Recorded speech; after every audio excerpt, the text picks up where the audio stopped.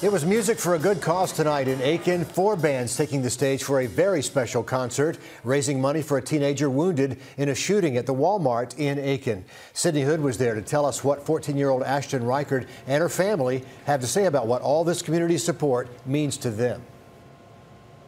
Ashton and her family are so thankful for the community support they've had in the last couple of months, and tonight was actually the first time she had the chance to go on camera and say thank you herself. The welcome she got coming in shows just how strong that support is. It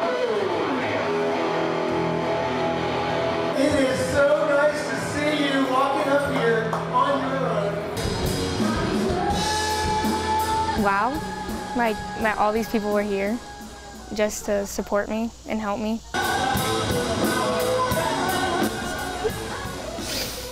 Just to see everyone come together just to help me. It's crazy. 4 bands joining forces at the VFW Post 5877 for this fundraiser. Complete strangers showing up to celebrate. They were here to rock it out. Rock and roll. We have a great support group just as our family and friends in general, but that grew the night all of this happened. And it hasn't stopped. This community isn't only Ashton proud, but we're Aiken proud because we come together and we support our friends in our community.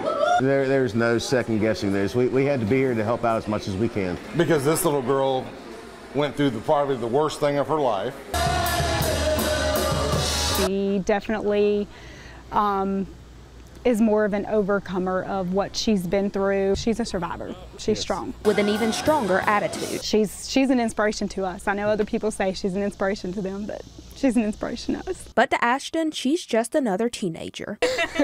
I mean, I guess as relaxed as you could be, but I'm getting back to normal. Prayer does things. Things you don't know it can do. And looking at Ashton tonight, you can see how far she's come in a short period of time. She recently celebrated her birthday. She turned 14 on August 1st. She was able to go to school on the first day of school and start high school with all of her friends. She still has some recovery ahead of her, but she's finally starting to see a sense of normalcy, she says. And it's great to see her tonight looking so healthy and being celebrated like that in Aiken. Thanks very much, Sydney, for the update.